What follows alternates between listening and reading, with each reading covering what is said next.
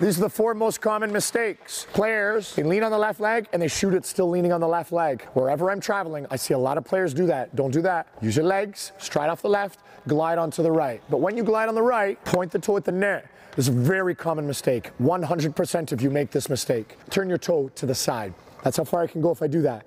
Point the toe at the net so you can sink into the gliding leg and drive about 5, maybe 6 kilometers an hour to your shot. Now watch this. A lot of players don't even use their stick. When they shoot, it sounds like this. I want you to make this sound.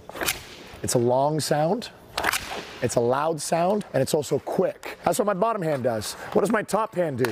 If I snap my top wrist over, that's still a pretty good shot. If I snap my top wrist over, plus I slide my hand down and sweep, it'll be more powerful. But if I do the position 1, 2, 3, 4 technique, now I can use my core and I can use my legs, and I can actually take a really strong shot.